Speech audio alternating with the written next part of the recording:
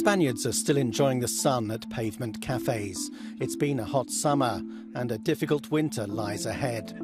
The Spanish government has passed legislation limiting air conditioning to a low of 27 degrees and heating to a maximum high of 19 degrees. Bars, shops and offices will have to keep doors closed to guarantee energy efficiency.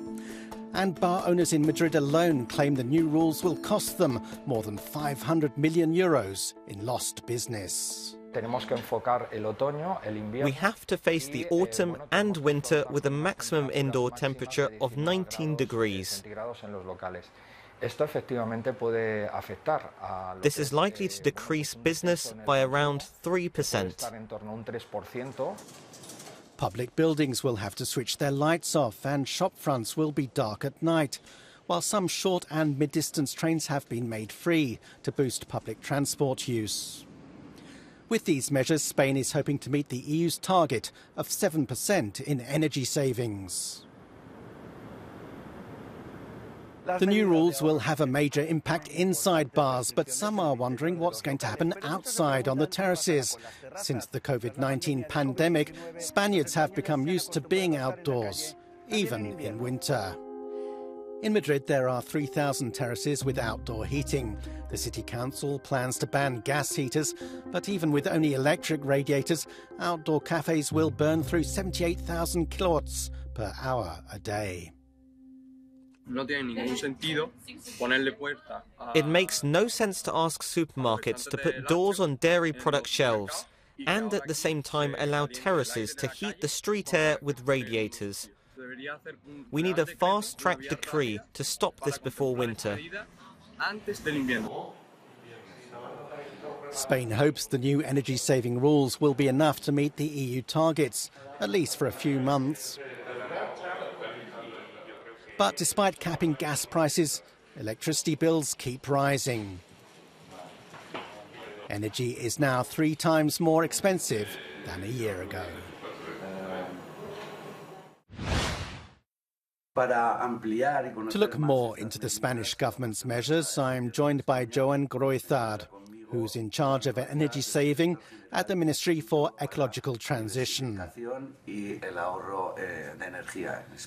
Thank you for being with us. Tell us, are these measures being applied by the Spanish government enough? Well, for us, they're just a first package, a way to start with some initial steps. They're measures with little downside, the kind of actions that don't require effort or pain, because they need scarcely any investment. They're easy measures to implement. We're currently in the process with the autonomous regions, the industrial actors and the political parties of collecting proposals to make a broader contingency plan that will include additional measures. Spain is not as exposed as other European countries to Russian gas. Why do we have to make these efforts? It's true that Spain historically has had very little interconnection with the European electricity markets.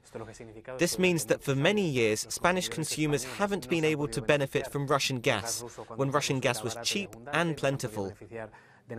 Spaniards didn't benefit from cheap electricity like other European countries, and that meant Spain has had to make big investments in regasification plants and other infrastructure to be more self-sufficient.